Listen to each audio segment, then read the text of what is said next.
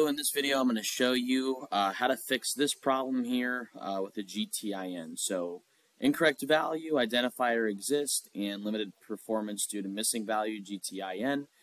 These are the same exact problems, and we are going to fix both of them. So usually what you want to do is you want to upload it actually as a MPN, because MPNs traditionally do better online because if a GTIN exists, that means that there's multiple advertisers online. Even if there is a GTIN that exists, if you can get away with using an MPN over a GTIN, your Google Ads results will be a lot better, which I already did here. But what ended up happening was that 331 are still disapproved, and that is because they recognize that for at least 218 of them, that it needs a GTIN. So first try the MPN, if not, then use a GTIN. The way that we're going to get the GTIN is that you're going to reach out to the distributor of the products, and they are going to send you a file like this.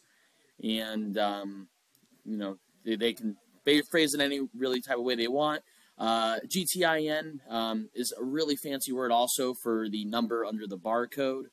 And, so when you scan a barcode, say at Walmart, and there's a number under there, UPC or GTIN, same exact thing, and then that's how Google knows how to advertise it. So what you're going to do is you're going to open up your feed here, and in case you don't know how to get to your feed, you're going to click on Feeds. And once it loads in, then you're going to click Open, and I already have mine open, so I'm not going to click it again.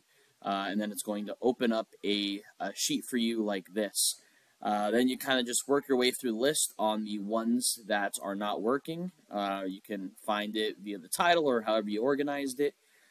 So say for this one, we're going to be doing a clear fire glass. I'm going to copy that.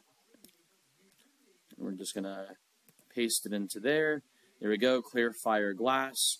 And it says a half. That's important because there's multiple different sizes here. There's a fourth and a half, and I almost grabbed the wrong one.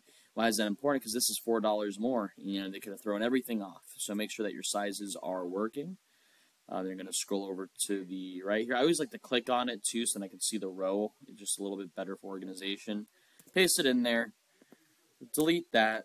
And then you are done. That is how you add a GTIN. Hope this helps. Have a great day. Bye.